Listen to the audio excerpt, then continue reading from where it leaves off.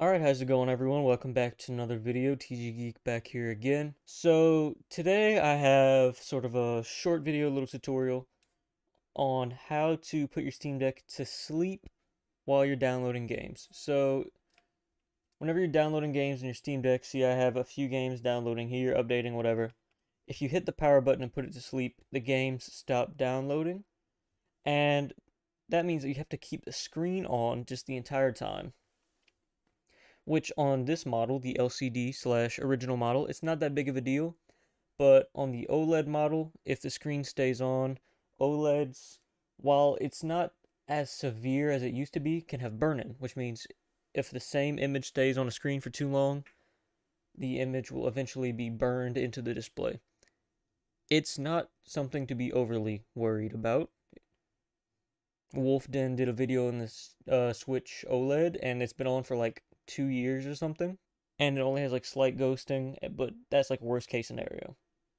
So today I want to show you guys how you can put your Steam Deck to sleep while downloading games. Now first I want to clarify, you can't actually press the button and put it to sleep while downloading games, but you can have it to the effect of the screen being off and the game still downloading. So let me show you guys how to do that. First of all, you want to start by going to desktop mode. There's a few different ways to get there, but you can press and hold the button for a second and then hit switch to desktop.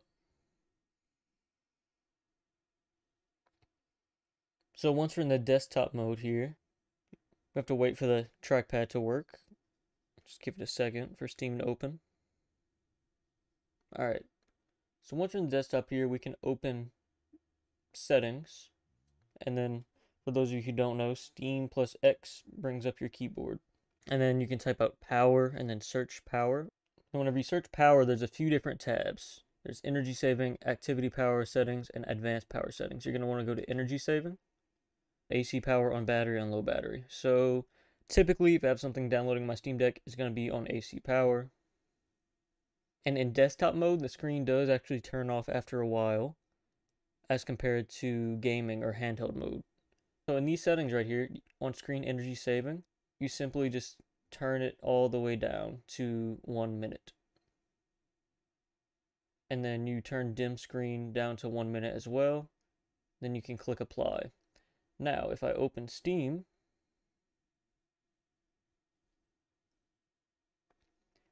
as you can see, Subnautica is updating, Metro, Witcher, whatever. There's a bunch of stuff.